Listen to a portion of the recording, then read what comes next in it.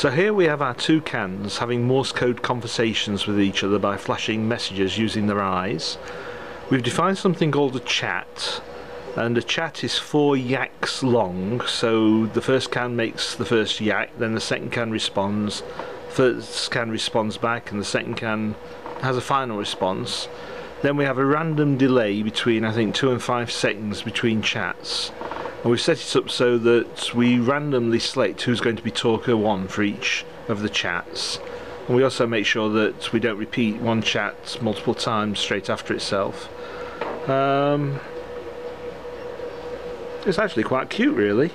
I can imagine this as a little night light in some kid's bedroom, or even in my own bedroom.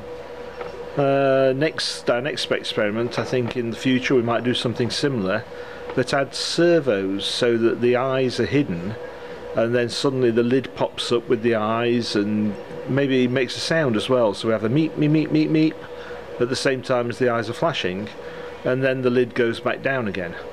And I think you could have all sorts of things where it's the one making noise causes the other one to pop up to see what's going on, and you could actually have a whole series of cans all chatting with each other. But that's for the future. At the minute we're just going to bask in the glow of something that actually worked first time, ish, almost, as it were. Until next time.